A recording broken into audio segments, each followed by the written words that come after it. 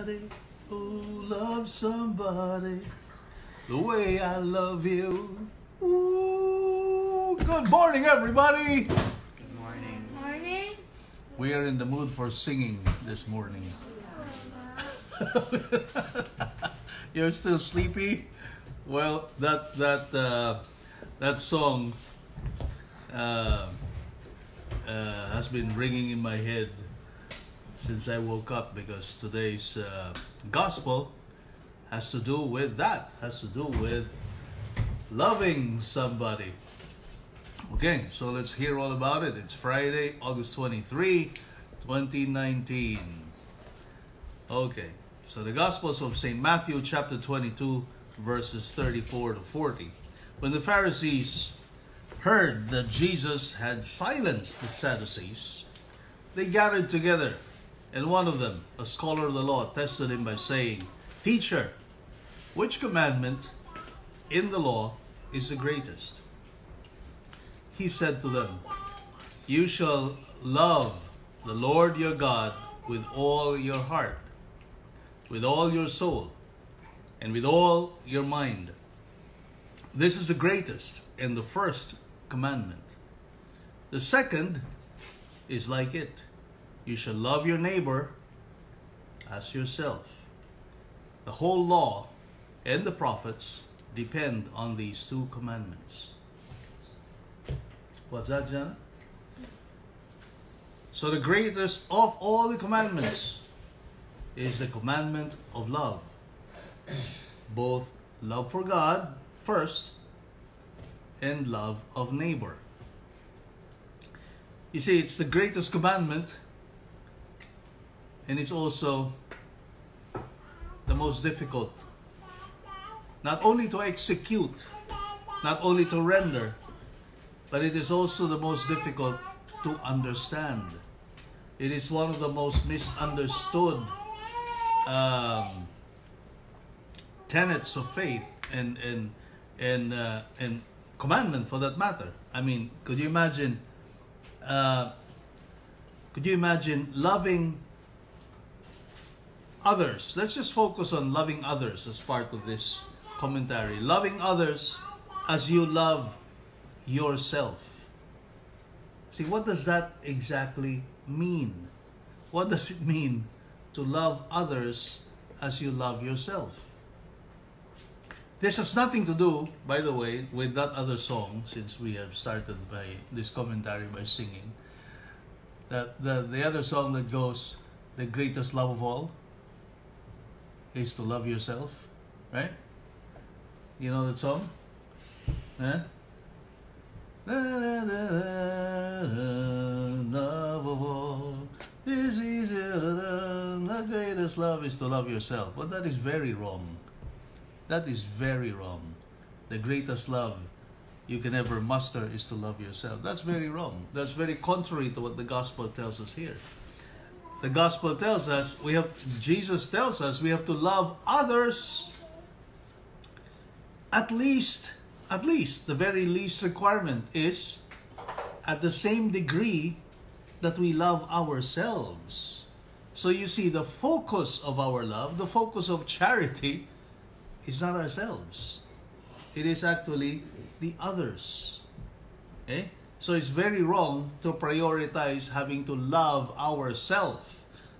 And the reason for that is because, you see, it's already the natural course of things. We naturally love ourselves. We don't have to exert any more effort to love ourselves. Okay? In fact, we love ourselves too much. Too much to the point that because we love ourselves too much, we forget about the others. We tend to focus on what we like, on what we desire, on what our whims, on our preferences, on our comfort, on our looks, right? Woo-hoo! How vain can we get, right?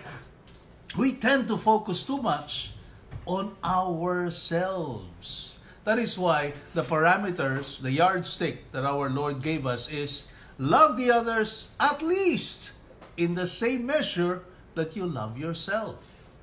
That is what this gospel means. He did not say, yeah, love yourself first. No, that's not what it means. Well, but that's how many people misinterpret what our Lord says here. Okay? The yardstick he uses is, yeah, okay.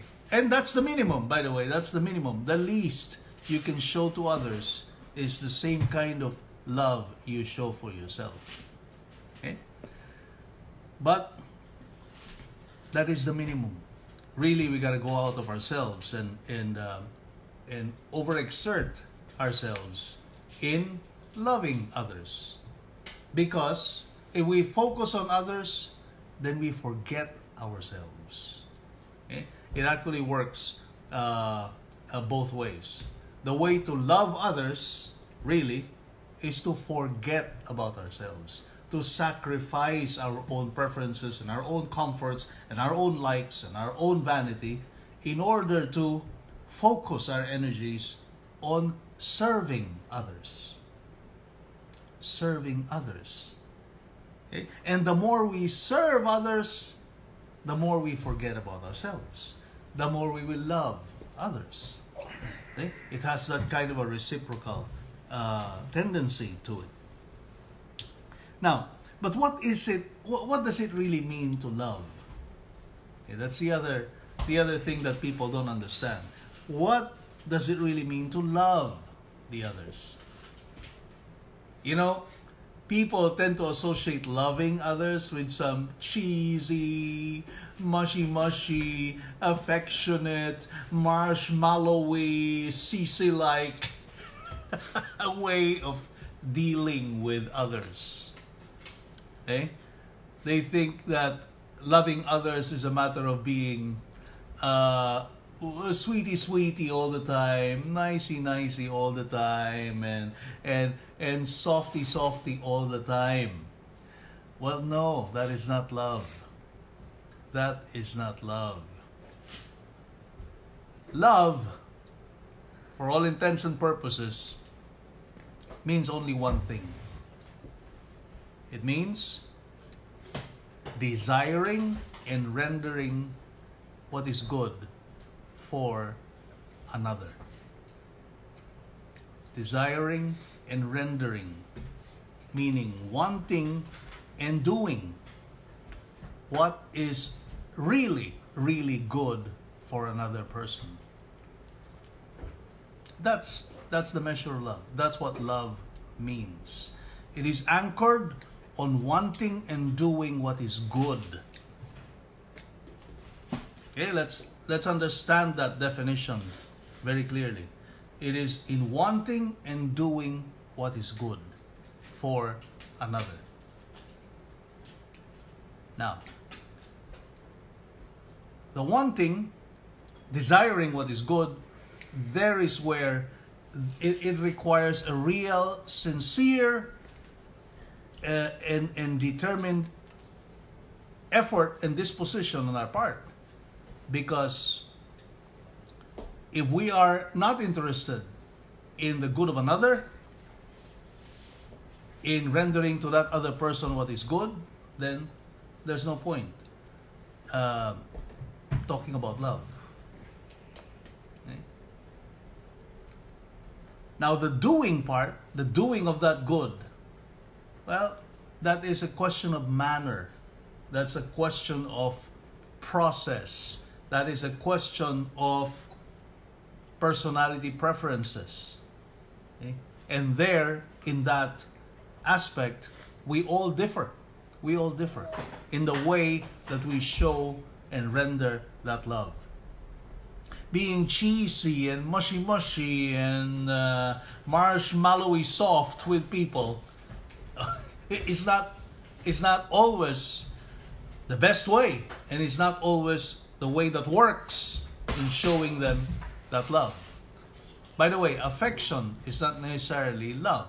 Okay? Affection is just a manner of showing some love. Okay?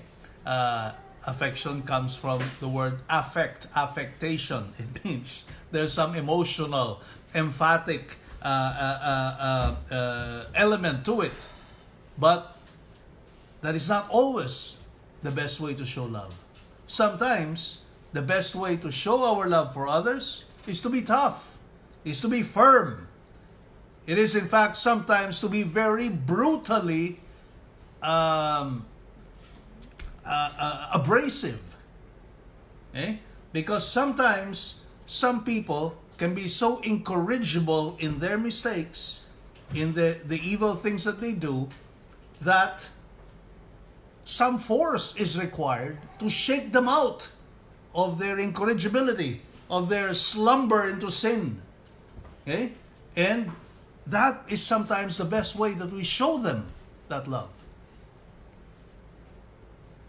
Some people tend to think of Jesus as being so mild-mannered. But that is only one side of Jesus. You know, Jesus was telling us to love each other. Okay? Let me show you. You think he did not love the Pharisees and the Sadducees that we're talking about here, and all of those self-righteous Jews, when he told them, "You brood of vipers"? How many times did our Lord address them such? You brood of vipers. Or when he told Peter, "Get behind me, Satan. Get behind me. Get out of here. You are not thinking the way God thinks. You are thinking the way man thinks." How's that for being nice? Huh? How's that for being nice? See, being nicey, softy, cheesy is not the only way to show your love. Okay? It's not the only way. And sometimes your parents can be tough. Can be very tough on you. Right? And you parents who've never been tough on your kids, you are doing them a disfavor. Okay? Loving your children is not a question of being soft to them, of catering to their every whim, of giving them everything they ask for. No. Wrong parenting. That is not the way to love. Not the way to love your children. So when your parents get tough on you, when your parents deprive you of things, when your parents sometimes deal with you in what you may imagine to be very harsh, just think, maybe I deserve this. My parents have the best intention at heart for me, have my best interest in mind. It is not a question of being harsh or being tough or being abrasive. It is a question of love. Love, real charity means really wanting the good of the other, wanting the good of your neighbor. And our Lord tells us that, well, this is the greatest commandment. Loving God and loving our neighbor. Loving God first, because we cannot really have genuine love for neighbor if in the first place we don't have love for God in our hearts. Okay?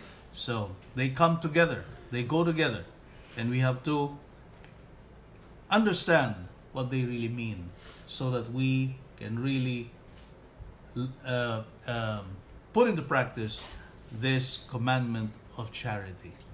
So today, as we going about our business, let us keep in mind, am I loving my neighbors, my brothers, my sisters, more than I love myself? Am I doing the service to them, caring for them, attending to their needs more than I would for myself? Okay, that's it for us this morning, folks. Have a good day, everybody. Have a good weekend ahead of you. Bye.